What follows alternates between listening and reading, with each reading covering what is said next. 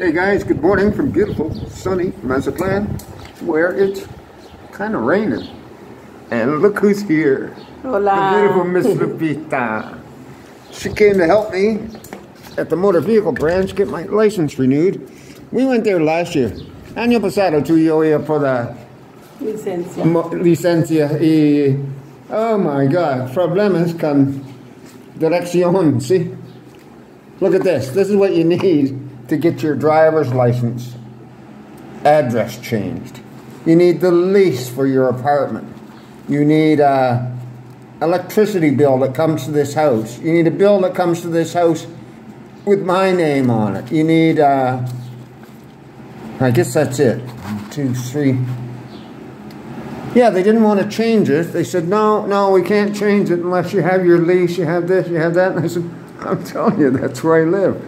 But that wasn't good enough. No, Lupita. No. Lupita, enamorado con ellos, sí. ¿Sí?